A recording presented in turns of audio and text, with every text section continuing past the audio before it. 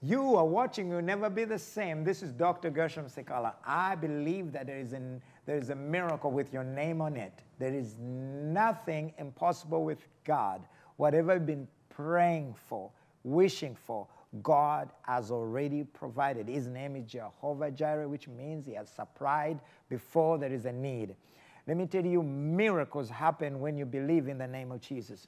We have seen all kinds of miracles. I just came back from Columbus, Ohio. I was speaking with John Maxwell, one of the top leader in the world when it comes to leadership teachings. The man is incredible. He has written John Maxwell Bible.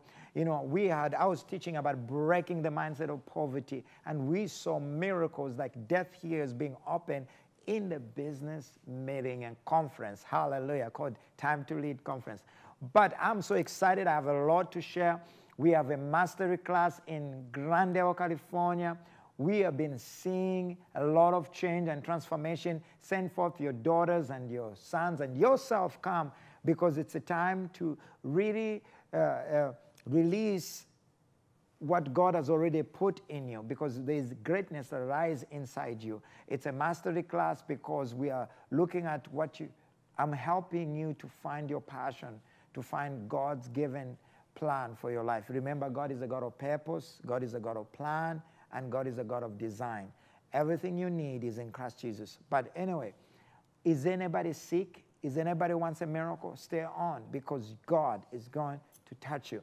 We'll be talking about women, and we'll be talking about, what I mean about that, we'll be talking about women movement, and we'll be talking about what God is doing here in California in high schools. Get your daughters and your sons, let them tune, and even you as a father and a mother, you need to stay tuned, because God is going to touch your life. And I have great guests with me. I have Susan Gouts. She's a wonderful friend of mine, and she has been there for me with our ministry. I don't know how much I can say thank you to this woman of God that has really helped me. You know, one of the things to know that greatness does not happen without having great people around you. You see, there is no success without great people around you. True success happens by being with the right people, right women, and that's amazing. Susan has been such a blessing. She's all the way from Susan. She's married, a mother of 6, born in inner city of Detroit, a teenager mother, a high school dropout who had much to overcome in her life. At the age of 25, Susan gave her life to God and began a lifelong journey with Him. Filled with healing and hope, for most of her adult life, she had been a business owner and ministry leader, as well as a founder of 2 nonprofit organizations. Wow. Dedicated to serving women all over the world, starting with Central California. Our passion is to see women rise up, the Deborahs, the Esthers, to rise up and to read them, to read their families and communities, to love, and the power of God has been at work in Susan's life. You know, I'm so excited to have her here. I want you to get our book, and I don't know if it's on Amazon yet, but it's on our website. It's on Amazon. It's on Amazon. You can go to Amazon and get your copy. This book will bless your life. You know, I'm going to start with Susan, then I'm going to introduce Waze, and then Denaro. But I would like to say, how did you, what's the background of you writing a book? You know, we have many people that write about books. What is this new women movement? Well, thanks. By the way, Gershom, thank you also for having me here, and thank you for your friendship also. Actually, the whole reason that I wrote a book, a considerable amount of it has to do with Gershom's influence in my life as he's encouraged me in my walk with the Lord. The Lord had for many years talked to me about writing a book. I was not very secure or confident enough to really step out to do that. But in the past few years, he kept increasing this revelation and showing me more and more just the pain in the world, the pain that women carry, the pain in marriage, the pain in divorce, the emptiness that we carry as women, and the frustration in trying to find answers in our marriages. And so many times we go to teachings that I don't want to be negative about the church, but I think we've misinterpreted some things that the Lord may have wanted us to understand about marriage.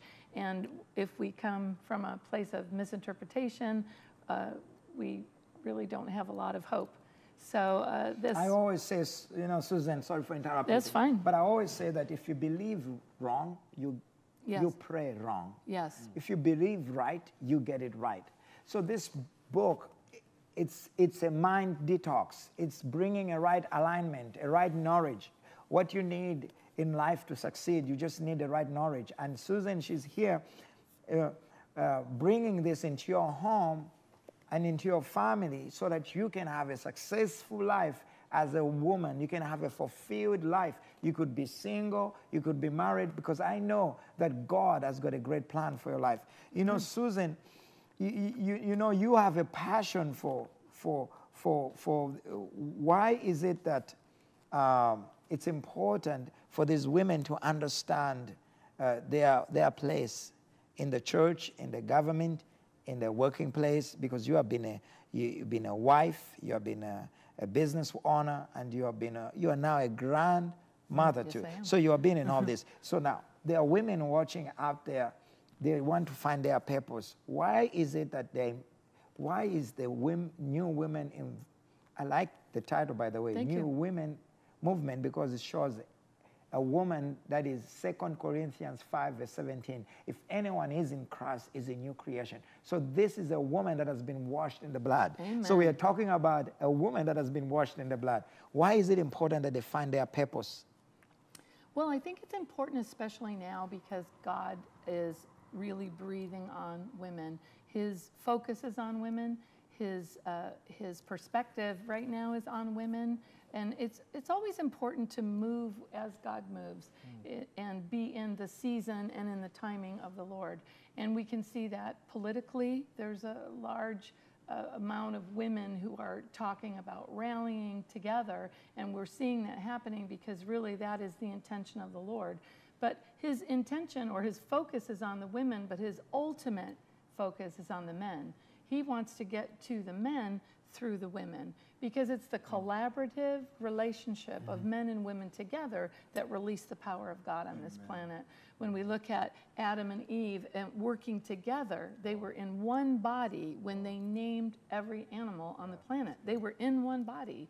So we're talking about the release of the Spirit of God, the release of his presence and power, creativity to solve problems. We're talking about a major move of God as the sanctity of marriage is restored.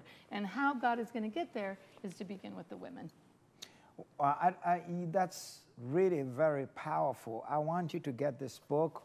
And Susan, she had a heaven experience. You know, we will talk about heaven experience that she had, that the Lord Jesus Christ touched her in one of our meetings and took her to heaven. And he gave her about 3 or 4 things. He gave you about how many things? Well, he put 3 things in my hand: a paintbrush, because I paint, a microphone, and I speak. Now I speak, and a pen. And of course, I've written this book. And that happened several years ago. Mm-hmm. And we will be back to talk about that. Now, just hold your thoughts, tell your kids, listen about the high school. Here is Wazy, who has been a revivalist. What I mean by the revivalist, bringing life back into school, into the students, into the pupils. You know, they need to experience God's presence. Wazy, what has driven you to go into these high schools? Wow, so I wrote the vision. I made it plain, and there was an appointed time to run with it. I was a youth pastor for 4 years, and I had one of the kids that were in the youth group, they became a teacher, and they were at El Segundo High School. So we had an opportunity to go down there and share, thinking that we were going to start a Christian club. When that happened, there was Fellowship of Christian Athletes there, and they had already been on the campus. So I met with the guy, and this was outside of the scope of where God had showed us to plant when it comes to the schools, and that's the San Fernando Valley. So we went out to El Segundo High School by the airport, and we shared, and I met the guy over the Los Angeles region. He said, you have to meet the guy over the San Fernando Valley. He's the area representative, and I think you guys are going to fit well together. He's a Messianic Jew, so am I, and we connected immediately, and the doors have been flying wide open ever since. And my heart has been for the youth, because I want to see the generation that God's marked to live for something so out loud that they're willing to die for what they believe. And I want to see them live for a purpose, and that purpose being to magnify the one that created them for his image, and that they would live in his image and bring that image into this earth and move out that false image, because we know there's a lot of counterfeits out there. And we're seeing a lot of people that have been self-absorbed and sucked up by the culture and even given themselves to witchcraft and certain things. And we're seeing them turn their whole life in to Christ and follow him right on these campuses, these public schools. 18 schools we spoke about. And one of the schools that's been impacted the most as of recent is in Canoga Park. And we've seen things on that campus that the scripture talks about, no eye has seen, no ear has heard, nor has entered the heart of man what God has prepared for those who love him. And we've even seen discipleship.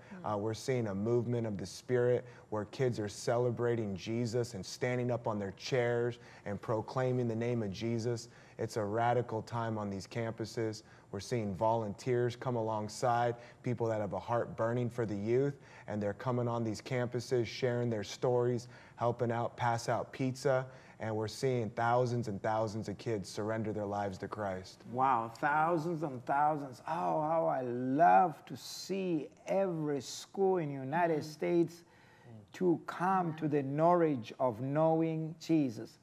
I don't know if we have the video ready there, but to just show a little bit of a clip, maybe a second or so, what's going on in high school.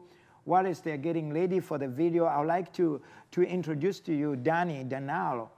Danalo, you have been doing homeless ministry and also high school ministry. What has been God doing there? Wow, I just want to thank you, Dr. Gershom. It's such an honor because of your influence, because of your love and commitment to young leaders like us that were rising up. We see the city changing. So I'm thinking of yesterday, Canoga High School is actually one of my high schools that I went to. Just kind of ironic how God will bring me back in there, and now a troublemaker. I used to go to summer schools because I couldn't catch up on my assignments, and God would take me back in there to speak to them. And the story that I'm thinking is at 18, I didn't have guidance. I didn't have enough of a mentorship or a coaching about this Christian walk, and I went and I got married. That led me into a path of so much headaches, so much brokenness, and then God's just taking me back in there and speaking life into them. So I just want to testify on that a little bit. As we're walking, Wes invited me to speak, and as I'm speaking, I hear the voice of God. I was just asking God, what do you want me to say? What is it that is going on? I just want to hear your heart, God, because I remember where I was on that age, and then I heard God say, just as the person, it was highlighted that that person had a pain on the ankle. So I stopped the meeting, I stopped the teaching, and I just asked, I asked the young man, I was like, is that true that your ankle's hurting? And he's like, yes, it is. So I was like, do me a favor, just touch your ankle, and God is gonna release power, and he's gonna heal you. And he did, and he felt the power of God touch the ankle, and he started freaking out. He's like, oh my gosh, he's getting healed, he's getting healed. So I believe we're a generation that we're looking for that for a long time I grew up Catholic. 13, I got introduced to Christianity. I did the religious thing, but until the encounter, until the presence of God, it hits you. I believe that's where transformation, that's where everything begins to happen, and heaven touches earth. Amen. When heaven, I don't teach about just going to heaven. I teach about bringing heaven to your community, to your school, to your church. And that's what Danilo and Wazy, his friend, they are doing. They are taking heaven into this place. Let me tell you, there is no drug problem. There is no prostitution problem. The problem that is there is that there is no Jesus. Once Jesus is revealed there, then all these things will not exist.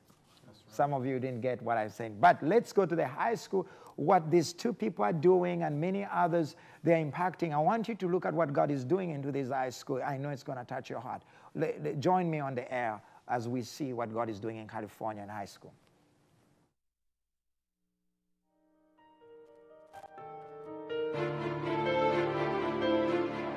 Hey everybody, we're out here in one of the schools that we're in. There's actually 18 of them out here in the San Fernando Valley. So we're seeing a move of God out here in Southern California. We're inviting everybody into it. You can come out here and come and taste and see, and then you can get ready to take it where your city and all your schools are. So as a youth pastor, it's amazing what we're seeing. We're seeing kids get discipled, and then we're raising them up, equipping them, and we're sending them, seeing many actually leave everything, go across the nations. Hallelujah. As you can see, a lot of people have been baptized, people are getting healed, people are getting saved. Let me tell you, some of you may not really know, that's my background.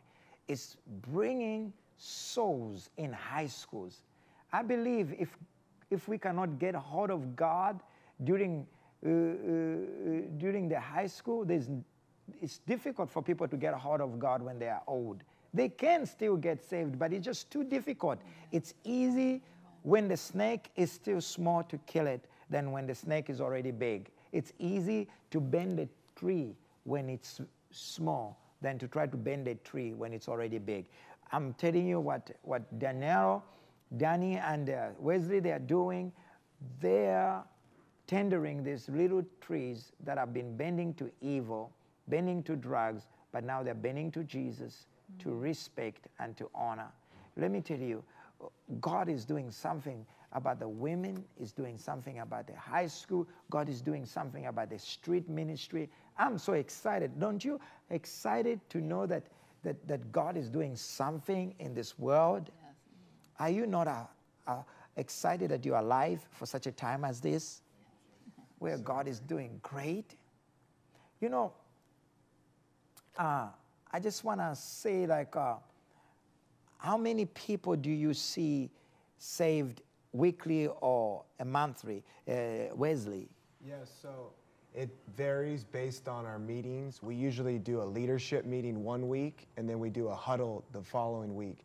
Our leadership meeting is to disciple our leaders on the campuses. These are the leaders that not only go on the campuses with flyers, they not only go on the campus and get the word out and make sure there's announcements. They're also leaders that help lead well, even sharing their stories on the campuses. But we're looking at maybe 500 to 1,000 kids giving their life to Christ on a monthly basis when we're doing big huddles. Now that's the determining factor on that is always based on which school we're in and which room opens up to us. We've had auditoriums open up to us as of recent, gymnasiums open up to us, oral arts rooms open up to us, but the Lord has been putting on our heart the fall of 2017, next year, the beginning of the year. He's saying it's going to become stadiums. We're going to be filling the stadiums like in West Virginia. And they had a great Appalachian revival, I believe they called it. The kids were going out to the stadiums and just led by the Spirit. And there was prayer back in the schools, and there was a cry and a desperation. So this year, we're really plowing the ground and seeing major impact in these gymnasiums, in these auditoriums, in these halls, in these oral arts rooms. But now we're going to prepare and we're going to get ready for the fall because we believe that it's going to become stadiums filled, football stadiums used for the glory of God. The pigskin and all the times where people glorify man, even the Super Bowl, it's $4.5 million for a 30-second commercial and all this mammon-based chase. We see that God's going to use all those stadiums and all those places for his glory so that he can pour out his Spirit on all flesh. Did you hear what I'm saying? It's fall. The fire of God is going to fall. in these stadiums. Let me tell you, God is interested in souls than anything else. God is interested in your education, is interested in your family, is interested in you being the best that God created you to be. But the devil comes to kill and destroy. The reason why people don't want to follow God, because they think God will mess up their lives. No, you are messing up your life if you're not following God. God wants to make your life better. You know, it's you heard the story about Denaro. He got married at at 18, and no, he wasn't following the Lord. But now, Denaro, when you recommitted your life to the Lord, and also through the mastery class, can you, for a minute or so, then we'll go back to the women movement, will you just share what has happened to you as an individual? You know, people want to know your story.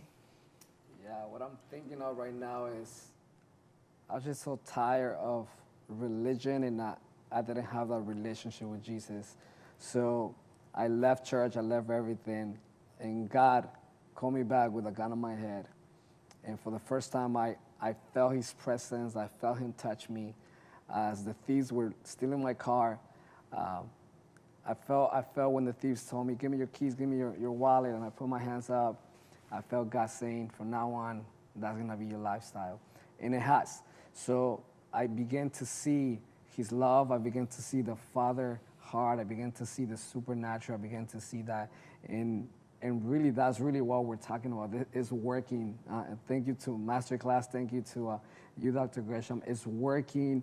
I mean, same thing with a background of not finishing high school, a background that I had to go work to provide for the family. I had to go do what a man does at 18. So didn't have the chance to do that. And to see God taking that and breathing into that, and now walking in this couple months into the dreams, into the callings. I'm a musician, and God rebirthing that, and even just, you know, involved with Hollywood now, what we're doing in Hollywood because of the mastery class, and that's just amazing. So I just want to invite anybody that is looking to that thing that you know inside you, that, because I remember, I think it was you, Wesley, that you told me God did not only come to take us to heaven and save us, but he also came to bring the gold out of us. And I've been thinking about that about 2 weeks ago as we were ministering to somebody on the street.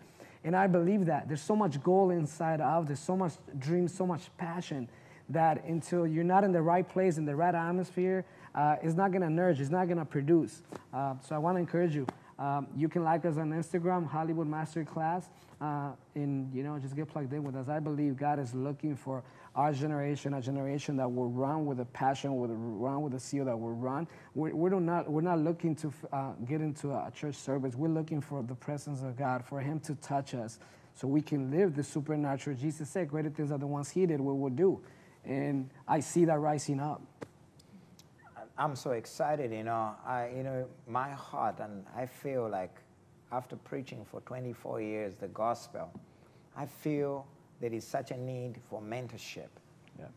There's such a need for a leader that can inspire someone, not to suppress somebody, but to help somebody become the best. Because most of the time, we have leaders that want to mentor and disciple, but they don't pull you out of your dust. They put you in the mud. But I want to get you out of the mud. I like what you said. I want to get the gold out of you. That has been always my desire. But anyway, that's my passion. And I sense that God is drawing hearts and minds back to the Savior, back to the gospel. We will see every high school in the United States saved. And you know what? We're going to see mothers, revival mothers, the birthing mothers. You know, without women, we cannot, you know, I remember I share this. When I was 16, there was a woman that fasted for me and prayed for me because she believed in my calling. And she gave me cookies that changed my life. Sometimes you just need women that can give you cookies. And they will change your life. That's why I believe having a new women that have a heart for God, they will transfer that same heart into their children and to their sons and daughters. You know, Susan, you have been such a great mother. I've known you. I've seen your daughters and your sons. I've met them. We have had, you have given me some cookies too. I've had some cookies in your house. So I would like you to talk to single women out there. You know, it says about single women, they will find greater peace and purpose in their lives, in their singleness. We do just talk, we have a lot of single women today like never before. So you know, it's going all over Europe, all over Middle East. Sure. There are so many depressed single women. Will you say something to that single woman? Yes, I will. I would just encourage you by saying, first of all, the Lord doesn't want you to feel that frustration, and He doesn't want you to feel empty, and He doesn't want you to feel that you're less than or second class. And what happens, I know many times with single women, is they think a man is going to be the answer to everything, and they're wondering, when is he going to call, and has he texted me, and did he send me a message on Facebook, and their lives become consumed with the desire for the love of a man. And where that changes is the Lord says He wants it first to be you and Him. He wants to be your husband. He wants to be your friend. He wants to be the one who touches every part of your life. He wants to be the one who makes you feel loved and beautiful and cherished. And I would just encourage you to start there. I would encourage you right now to just say, Lord, I just give you all of my heart. Take every part of my heart and please fill it with you. And in that relationship, as you begin there, then the Lord will help you as you go forward into your, not only your purpose as a woman, but eventually in your purpose in your marriage. But it has to begin in that first step. Let the Lord touch you and heal you and fill you and give you great comfort. I just feel the anointing for that. People, I want you to go to Amazon and get this book. You don't have to read it, but buy it for somebody and put it on the shelf. But if you read it, it will change your life. You know, it's like you are sitting on the gold. If you don't cash it, gold is nothing. You need to do something about it. Go to Amazon, and also, what's a website? My website is Susan Gelt, G-E-L-T, Garcia.com. And you can buy the book there, or you can also register for, I have an upcoming seminar, a workshop. You can register for that as well. You must register for this seminar. She's an incredible speaker, spirit-led, anointed, wonderful prayer warrior. And I'm so thankful that, Susan, you came. And this book is going to help God's people around the world. That's my heart, is to help people. You know, Wesley, we only have like some seconds. And what can you say to the high school students there? And can you just invite them to find you? And you and Danny, just invite them to come? Yeah, if we're addressing the high school students, we're calling you into this movement as the next leaders that are going to lead by example. That are going to look like Jesus in your halls, in your classrooms, and wherever you go. So we're calling you out tonight, and we're just declaring over your life that the best is yet to come, that He saved the best wine for last, and you may be the final generation. So we're calling you in to that place that God foreordained before the foundation of the world. And all the volunteers that want to come alongside us, find us. You can find me at goodnewscaster.com. goodnewscaster.com. We're broadcasting the good news of the gospel. The Key Holders Group is the name of our nonprofit. And if you ever want to partner with us, come alongside, get on goodnewscaster.com and find us. And we want to partner with you and bring you out on these campuses and let you taste and see what the Lord is doing. Come and taste and see what the Lord is doing. I release a miracle and healing in your life. You are watching, you will never be the same. See you at the same time at 4 p.m. here in Los Angeles. Jesus is the King. Remember, there is a miracle written with your name on it. Just call on His name, Jesus. God bless you.